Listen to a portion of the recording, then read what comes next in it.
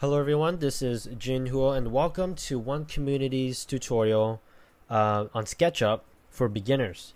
And we're going to be talking about how to import objects into Sketchup and place it where you want it. So what I'm going to be using for this particular tutorial is the Sketchup plants page that is on One Community's website. And you can find that at onecommunityglobal.org/SketchUp-plants. And when you're on this page, you can actually just go there and you'll see what it's all about, how we're creating it, and how we're using it, and why this page is created, and all that. That will be included here.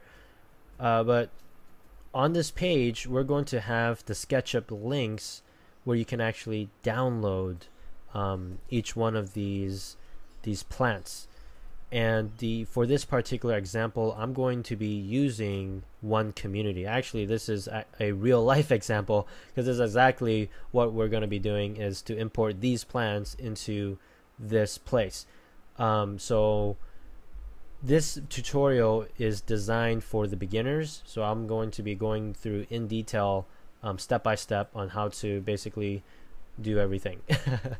So first thing I'm going to do, it is actually to show you how to download this and import it, and then how to move it around, rotate it, how to scale it, and I'll show you a bunch of different examples on that, so that you will feel more comfortable in this process.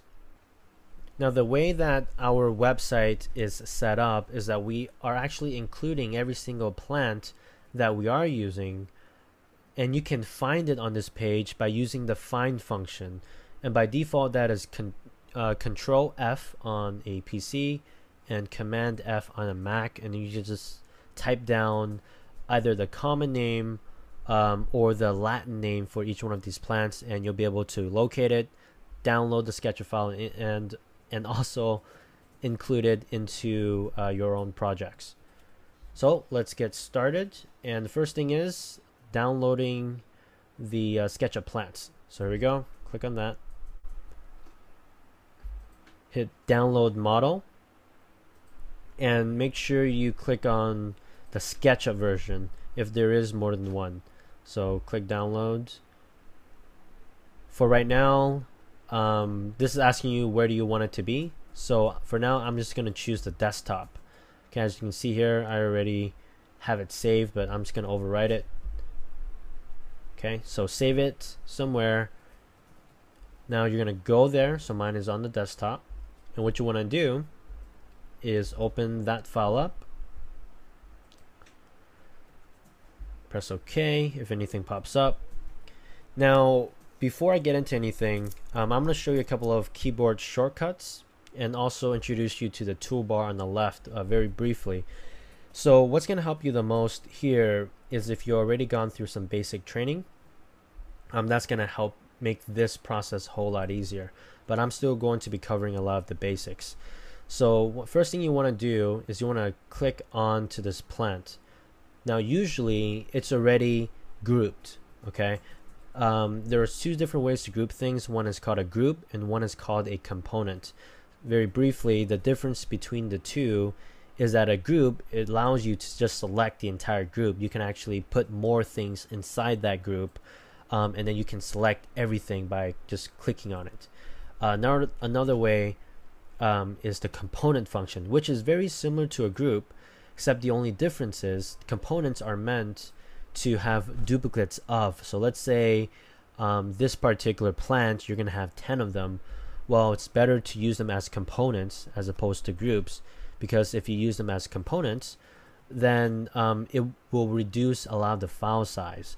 If you save something as a group, then it will count it as separate objects, which do take up more space.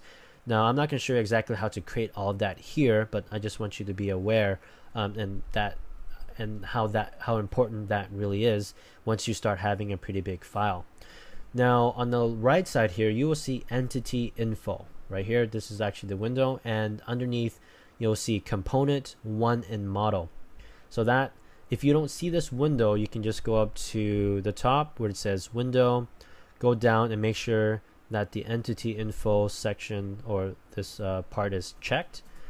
So once you do have it shown, you will see that on the right, and this will show you that whether or not it's a component. So usually they are in components. If not, then you can just search on Google on how to make something a component on SketchUp, and you can find a tutorial on that. So once you have this selected and you see that it is indeed a component, you want to copy it. You can copy it using the default system keyboard shortcuts such as Control-C on a PC or Command-C on the Mac, or you can just go to Edit on top and click on Copy. So but for this one, I'm just going to do that. I'm going to click on Copy, and then you want to go back to the other window, which is where you want to paste it. So right now, I'm just going to choose a random spot of where I want to place this plant just for this tutorial.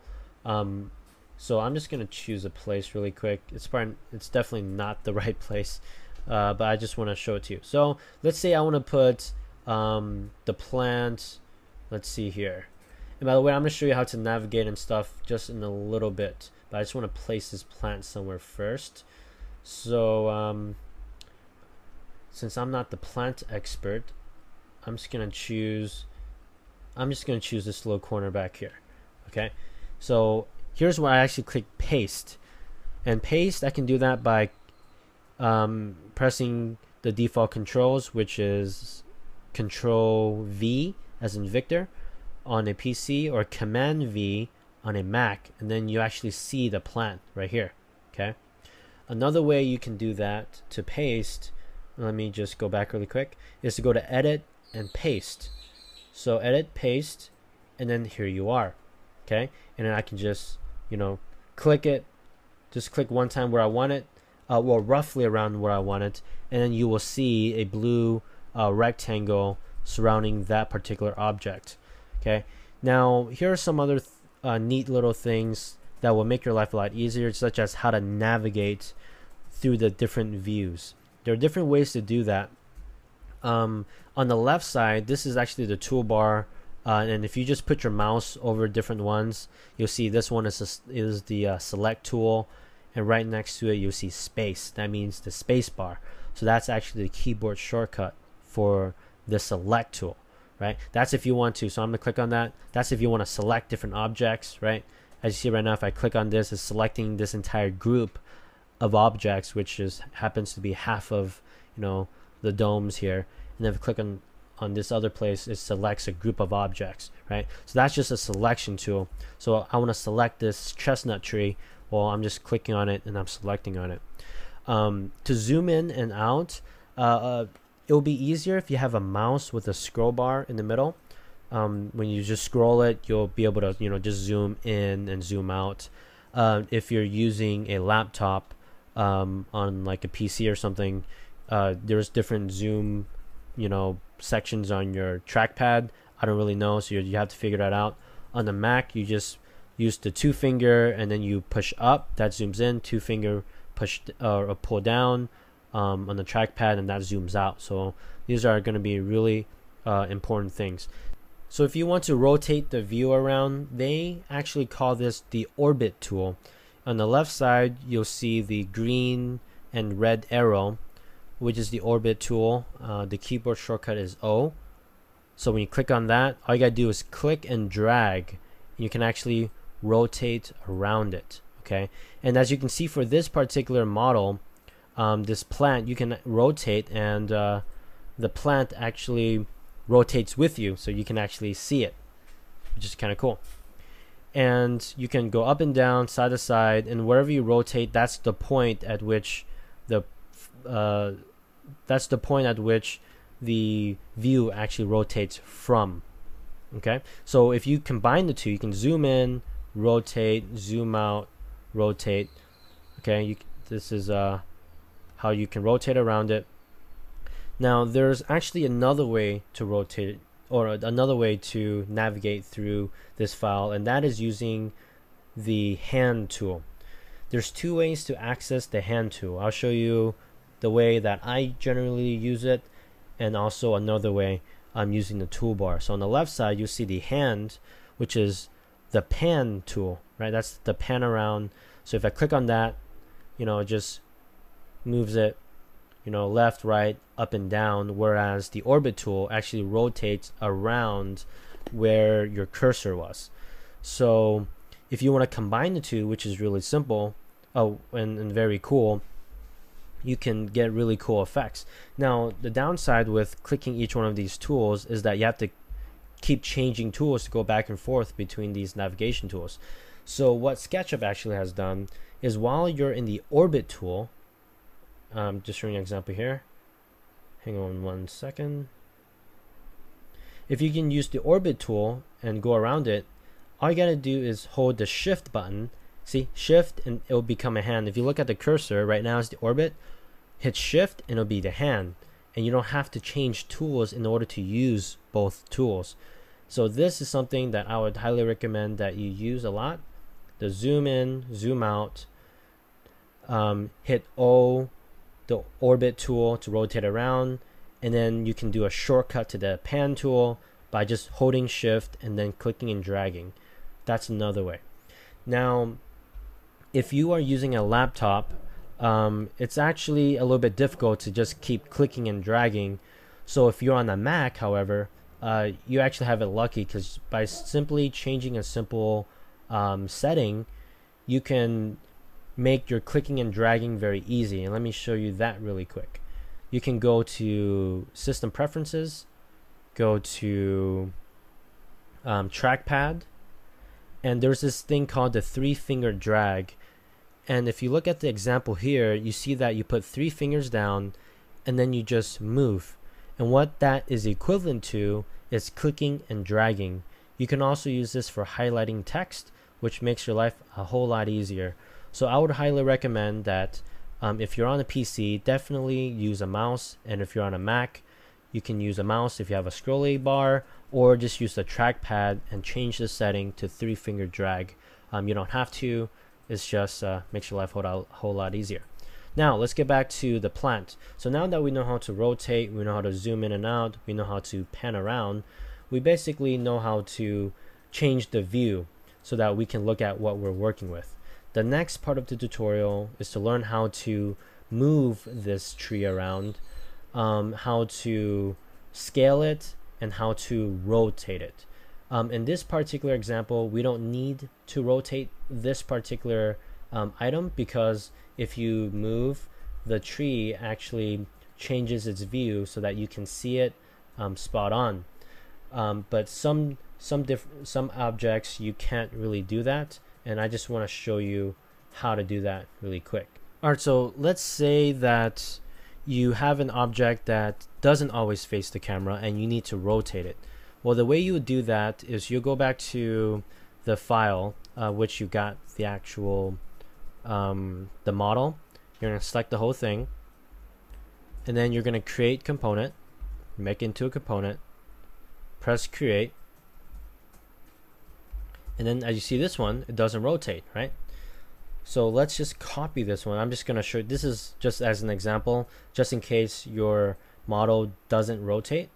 Okay, so I'm going to put that one to the right side. So I'm just, all I did was hit paste, which is Command V or Control V, and then I'm going to place it here. And let's say this is not the way that I want it to be rotated. I actually want to face a different way. Well, that's when you use the rotate tool, which I'm going to hit Q on the keyboard. I'm going to select the point at which I want to rotate it. So I can just click here, click the first point, and then I'm going to move it. So if I click the point and then I move it, see that? I'm actually moving it. So let's say I want it to be like that.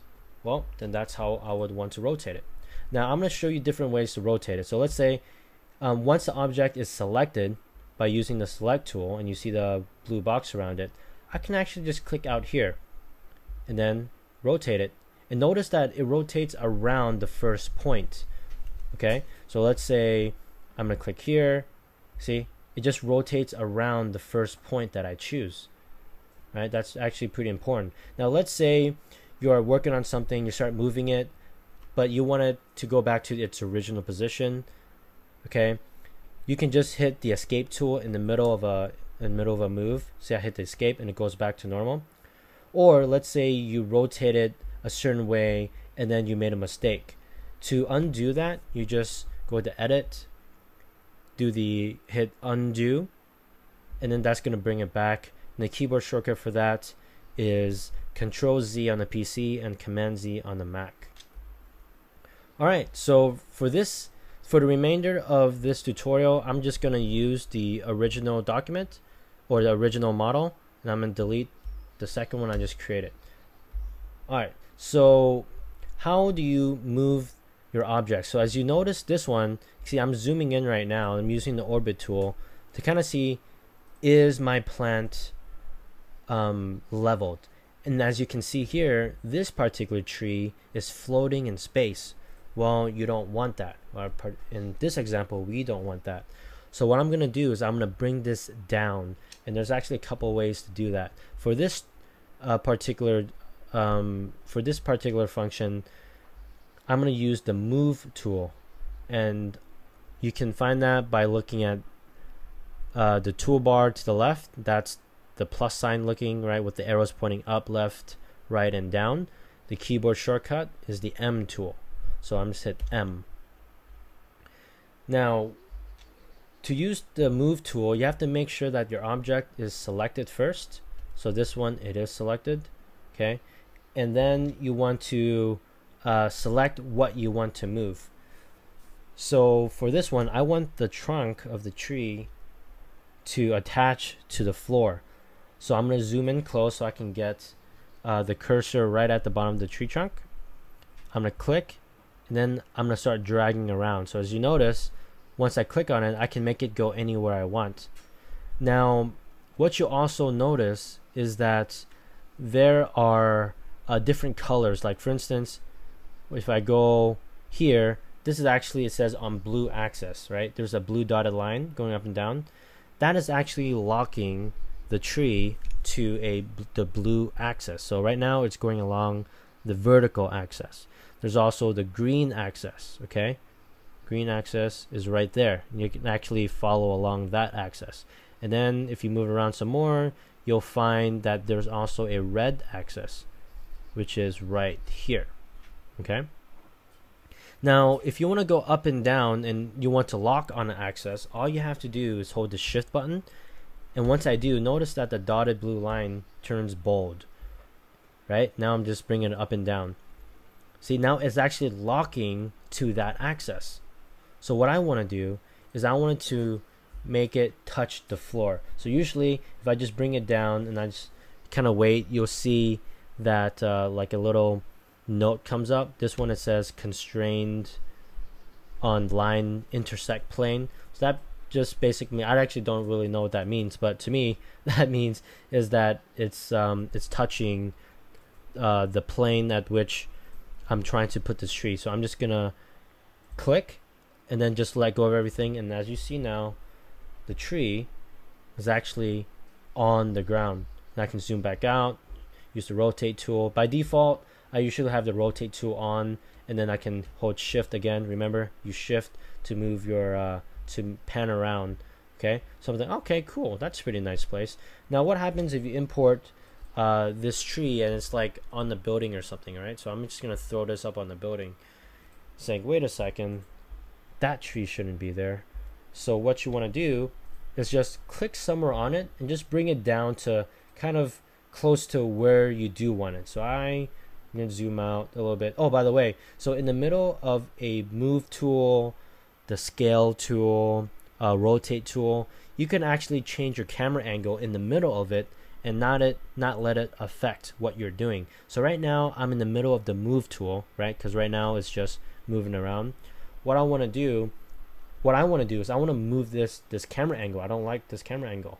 So I'm gonna hit the O button, which is get to orbit tool, move it around. I'm gonna zoom out, pan tool, you know, to move it around so that way I get a good camera angle. I'm like, okay, I like this way.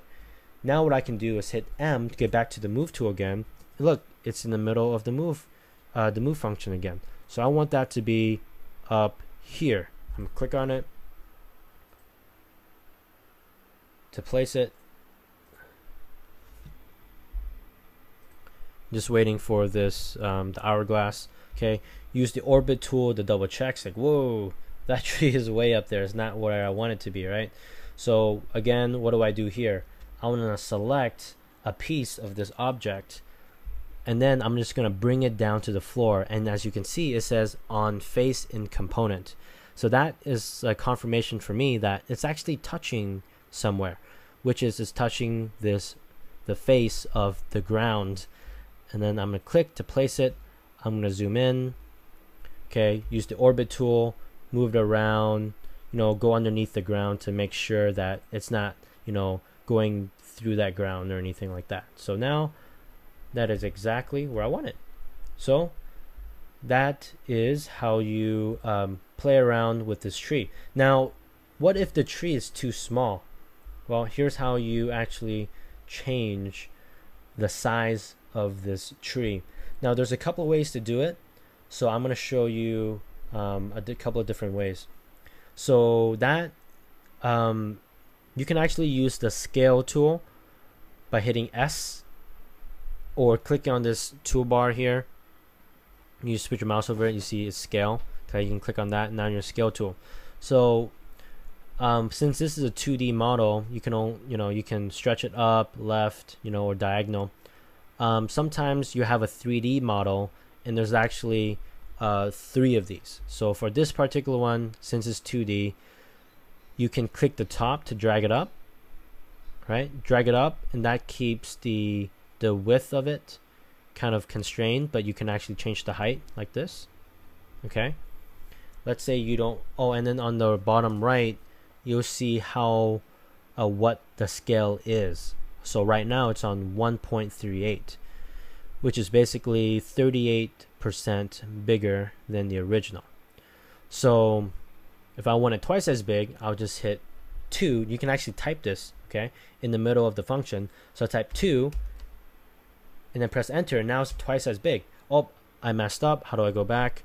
I can just undo it by going to edit, undo, or command Z to bring it back down. Okay, if I want to widen it, you just click on on that box, or on the right, and you just click and drag it.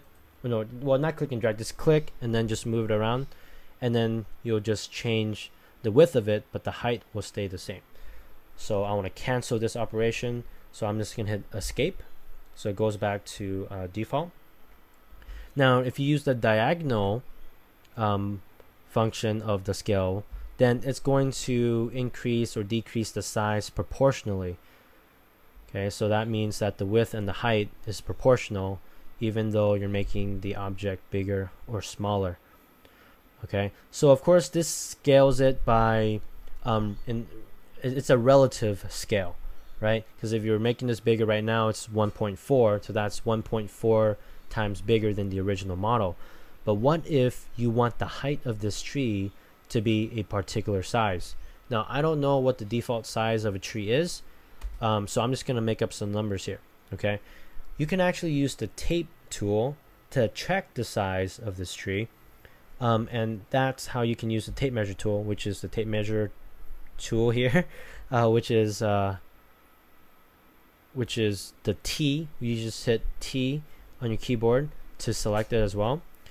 And then I'm going to go here, I'm going to click on the bottom, and I'm going to drag it up and make sure it's on the blue axis. And you see the blue line there? That means is that it's constrained to the blue axis. That'll give me more of an accurate measurement. So this one, it says that it's about 9 feet. 9 feet. What is it? 10 inches, right? So about 10 feet tall. Well, I want this to be 15 feet. Well, how do I do that? So to resize this tree, you want to make sure you select it by using the select tool, clicking on it, and then you want to double click inside that component so that everything else is grayed out. That's actually very important that you do that, or else you're going to resize the entire file, right? Entire file. That's not what you want to do. You only want to resize this tree, so you have to make sure that you are inside the component, inside the group, before you proceed. So after you double click and you're inside, what you want to do is use the tape measure tool, and on the left you'll see it, tape measure tool. You can click on that. The keyboard shortcut is T for tape measure. You're going to go to the bottom of the trunk. You're going to click on it, okay? Click on the bottom of the trunk, and then you're going to go up. Make sure you're following the blue axis. So if you don't see the blue line, just move your mouse around until it becomes blue and is locked on. Hold the shift button to make sure you're locked on to the blue axis, and then you're going to go to the top of the tree, and then you're going to click. Okay. Now what you want to do is that you want to type out how big or how tall you want this tree to be. So far we established 2 points, which is the beginning of the object and the end of the object. Now when we type down, let's say 15 feet, we're going to make that space that we just marked, we're going to make that space 15 feet. Okay, so here's how we're going to do that. Without pressing anything else after you use the tape measurement tool, you're going to type 15 or whatever desired measurement that you want. Okay, 15 feet, so that's with the apostrophe, and I press enter. A window will pop up. It should pop up. If this doesn't pop up, then you've done it wrong. Start over. Okay, so when this window pops up and says, do you want to resize the active group or component, you click yes. And as you can see, this tree has now grown, and the rest of the document is still the same size. So I'm going to zoom out. I'm going to use the orbit tool, go around it. Okay, now to get out of this context so that we can start working with the other files again, you want to hit the escape key on your keyboard, but make sure before you hit the escape key, you make sure that the select tool is on first, and then you hit the escape key. That will allow you to get outside the context, and voila, we are finished. Now let's say that you want 3 of these trees, right? How do you duplicate 3 of these trees? Well, when they're components is really cool, because once you duplicate these components, it will actually still reduce the file size. So that's why it's really important that these are components. Remember how to check if they're components or not is that under this entity info box, you'll see component underneath it, right? After you select on the object, you'll see that it's component. Let's see if I click on something else. Well, actually these are all components, but if you click on this, it says component. If you don't see the window, go to window, make sure the entity info is checked.